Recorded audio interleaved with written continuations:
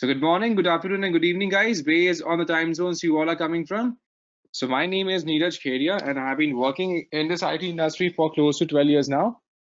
All right, so the main agenda for today's session is we will be discussing on the entire concept for AWS first, the entire introduction to AWS. Then we will be discussing on what exactly is containerization tools and how the entire concept for Amazon EKS as in Elastic Kubernetes Service works and how we can launch the app on the EKS platform. That is our main agenda for our session today that we are going to discuss step by step. Now, AWS, as we know, is the global leader in terms of cloud computing services. So AWS is having always had and currently still it holds the biggest market share in terms of cloud computing. So currently it has almost 32% of market share, then followed by Microsoft Azure, having a market share of around 18 to 19%, and then followed by GCP, having a market share of around 11%. And then we have multiple other vendors like we have DigitalOcean, we have IBM, we have VMware, we have Alibaba Cloud Services as well. So there are multiple vendors that we have in terms of Amazon Web Services, right? And these all are different cloud platforms. And AWS, as we know, is a collection of more than 150 plus services. AWS has a collection of more than 150 plus services that we can go ahead and deploy our applications on. So when we talk about 150 plus services, that includes services for computation, for storage, for networking, for IoT, for AR, VR. So there are multiple services on which we can deploy it. All the major companies, they all are customers for AWS, be it Hindustan Unilever, be it Netflix, BMW, Adobe. So they have a long list of clients, those who all have deployed the services on top of Amazon Web Services itself. And they are different domains now. As we had discussed, there are 150 plus services currently offered in AWS. To be precise, it is 157. And it offers services on computation, on migration, security, storage, networking, content delivery, messaging, databases, and management tools. And for getting a detailed view here, so we can simply open up this link called aws.amazon.com. We can see the entire list of all the services that AWS has to offer to us. So based on computation, integration, cost management, on blockchain, on containers, on end-user computing, on media services, on IoT, on databases. There are multiple applications on top of which we can deploy these services or deploy our application here. And then why AWS is such a hit? Because of multiple reasons. Because again, AWS has, first of all, a large collection of different services based on different categories, right? For example, suppose if we talk about the computation, then we have the service called as Amazon EC2, where EC2 is cloud computation service. Then we have Lambda as a part of serverless computing. So EC2 is based on the virtual servers, whereas Lambda is based on serverless computing. Then we have ECS as Elastic Container Service, offered as a service on where it is mostly used as a DevOps tool when we are working on the entire AWS platforms. And then we have Kubernetes. So Kubernetes, as we know, it's an open source container management tool, which is basically used for automation, for automating the container deployment, and then descaling and upscale. We can simply scale it up and we can also take care of the entire load balancing as well. We can take care of load balancing as well. And basically, Kubernetes, as we know, is one of the most popular container management, or we can say orchestration tool, where if we have a large cluster of containers, that we have deployed, then we also have Docker Swarm, right? But again, Docker Swarm is efficient for small scale application. If we have large number of containers, then Docker Swarm fails, and that's where Kubernetes come into play. And that's where Kubernetes come into play as a part of entire setup here. Now, the features, if we talk about the main features of Kubernetes, offers us an automatic bin packing. So now we know that we have the entire, when you talk about containers, containers, they contain the application and all the bins and libraries for that, right? So the application, so any container, they package two things here. They package the application, right? And they also package the entire bins and libraries required for running that particular application as a part of entire container, right? So the entire bin packing is automatically taken care by tools like we have Kubernetes, right? And the entire service discovery and load balancing, that means the traffic If we have too much of traffic and then we want to distribute the traffic among different containers, then that can be done easily by using Kubernetes. Storage orchestration, as in if we are looking to distribute the storage services, just like we have HDFS where we can distribute the entire storage. Suppose that if we want to distribute the entire thing based on different networks, right? Based on different networks, based on different nodes, then we can easily do that, right? Same thing is also applicable. Same thing is also applicable on top of Kubernetes. And Java 1.3 is offered as a part of self-healing. Then it also offers a secret and configuration management system. It offers us batch execution, horizontal scaling, and automatic rollbacks and rollouts. That is just like we have for Chef and Puppet, right? Where we can roll out and where we can roll back and rollouts easily for n number of containers. Same thing is also applicable for Kubernetes. If we talk about the entire concept for containers, now, whenever we want to launch, whenever we want to share any application with the others. Now, for example, let's say we are looking for the application, right? We are looking for sharing any application. Let's understand this by a simple use case. What exactly is a concept for containers? Go to our Picasso mode. Now, let's suppose here we have coders, and then here we have operations team. And kindly excuse for this beautiful calligraphy, guys, because that's what happens when we try to write using the mouse pointers. If we have the coders and operations team, now the coders, they developed a code on top of Java 1.7. They have developed the code for a Java application, right? And they have developed this on suppose on 1.8. And now they, for testing purposes, they have sent this code to the operations team, right? And when the operations team, they try to run this entire Java code, the code did not work, right? So now they simply complain back to the code that their code is faulty, their code is filled with bugs, and that's why it is not working. Now the coding team checked again, and Java application code was working fine without having any kind of issues, right? So that means once again, when they send the code to operations team, still they were facing issues. Why? Because the operations team had the Java 1.6 version configured. So obviously, if we have a difference in version, then that will create a compatibility issues, right? And that's why we have to make sure we send the exact copy and as well as the environment if we want to maintain the consistency between the coding, that means the development and the operations team, right? So what we can do is there are two ways of doing this. We can either create the entire VM, as in we can create the entire VM image, as in virtual machine image, where we have to pack the entire operating system, the entire application, the entire data set, and then we can create the image out of it that we can pass this image to the operations team, and then operations team have to use this image to set up the server and then start deploying it. And again, since this entire VM contains the operating system, the applications, the data, and everything packed inside, that's why this will be much more heavier, because if a typical VM can be as less as 1 to 2 GB, right? So if we are continuously making changes, then that requires 1 or 2 GB of VM to be created and downloaded again from the operations department, right? So instead of doing this, instead of working on VM, what we can do, we can take the help of containers. We can take the help of containers as a part of a Docker environment. And these containers, they do not contain the entire operating system. They simply contain the application and all the bins and libraries that is part of dependency for the application. So that if the VM it is for 1 GB, then this will be simply like a small file of max to max up to 20 to 25 MB as well. So this thing simply makes the job much easier for the entire teams to collaborate with each other without worrying about sharing large containers, large virtual machine images. That's why we need to have containers here as a part of entire example. So the traditional VM, it contains the hypervisor, the server, the guest operating system, the bins, libraries, app1. So each VM has an application, necessary binaries, libraries, entire guest operating system. That's how we can simply deploy the entire application on top of it. Whereas in containers, as a part of the entire container, the containers, they contain only the app and the bins and libraries. They do not contain the guest operating system. Hypervisor, server host, these are already pre-configured in containers in the entire container environment.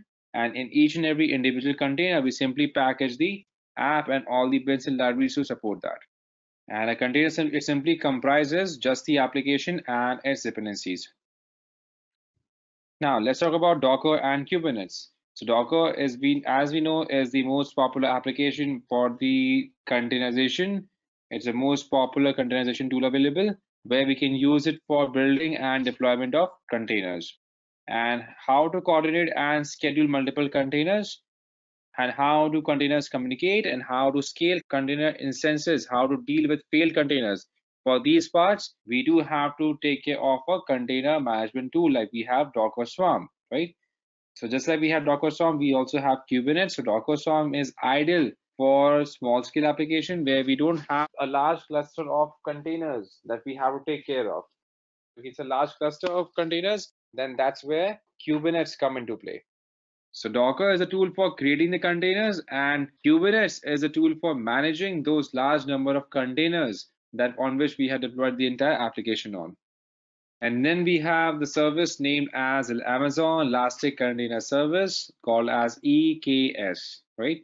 So Elastic Container Service, or called as EKS, is a fully managed service by AWS, which simply makes it easier for us to run Kubernetes on top of AWS without needing to stand up, or we can say maintain our own Kubernetes control plane. So unlike the conventional method, unlike the conventional requirement, there is no control plane required to manage, and it is secure by default. It is compatible with standard Kubernetes, and it works with Kubernetes community. It simply works with the entire community here as well. Now here we can get started with Amazon Elastic Container Service for Kubernetes. Now here, first of all, here we have to provision the Amazon EKS cluster. Then we can deploy the worker nodes as a part of CloudFormation template. And then we can connect to EKS using the kubectl. And then we can run Kubernetes application on the entire EKS cluster. We can do that. What is the advantage of EKS over the normal containers? So again, we cannot compare containers over the EKS. So containers are the containers in which we deploy the application, and Kubernetes is simply used for management of those containers. Just like we set up the Kubernetes on our on-premise servers, right? Same way, we can use EKS as a fully managed service offered by AWS, on top of which we can deploy Kubernetes for management of our entire cluster of containers. EKS is a service for deployment of Kubernetes on top of AWS. EKS is chargeable. So not all services are available under free tier, but again, EKS is chargeable. So now let's see how exactly to go around with this one and how to actually start deploying it. So now let's go back to our entire console.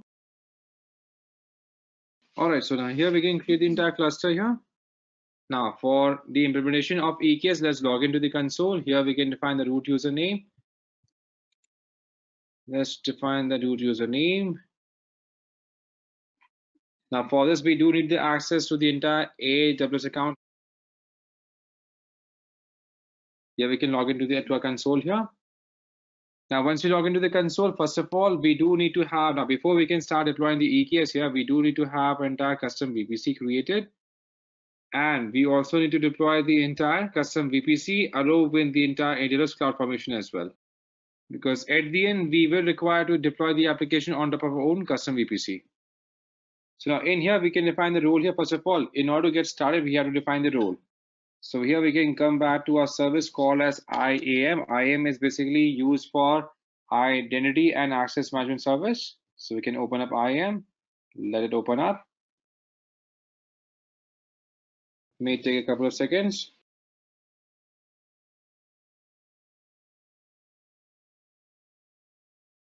It's taking a bit longer than usual. Now, once we are into IAM here, we have to define the roles here. We can open up roles. And then under roles here, we have to create one role for the EKS. So now here we can simply click on create role. Here under the service here, we can choose EKS.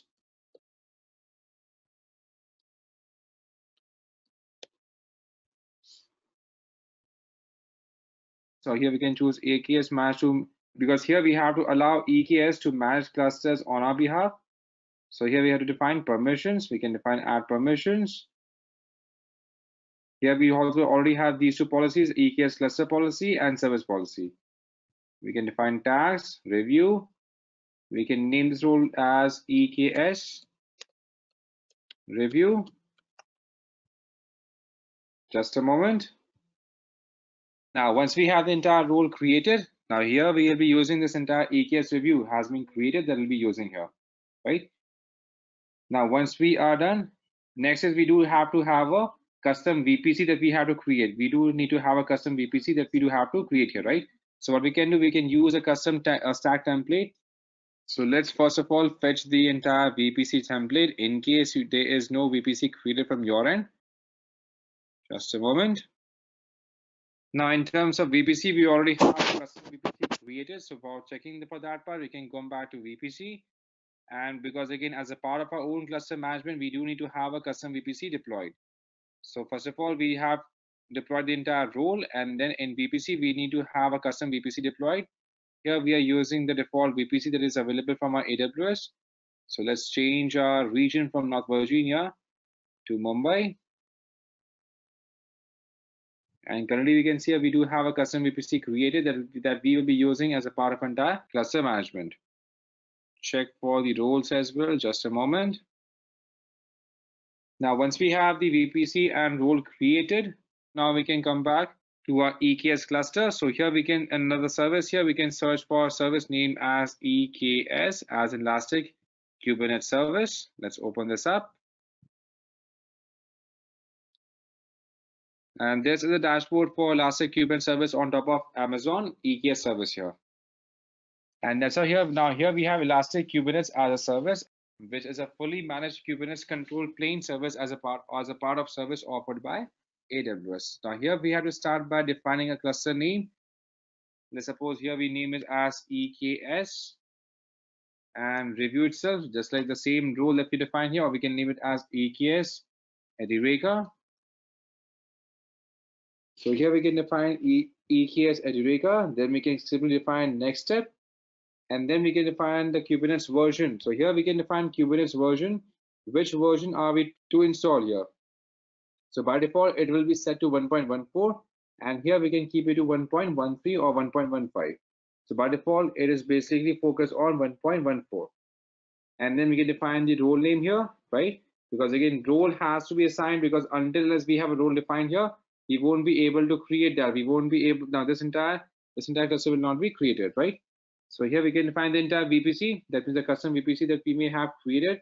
So we can choose the default one, or we can choose the custom one as well. We can choose default or custom both. We can choose accordingly. So Dilip, so what is the difference between Kubernetes control plane and basic Kubernetes cluster? So it's like now, just like we have a dashboard, Dilip. Now in the default, we have to set up the dashboard, correct? So same way we'll be having the entire control plane with us.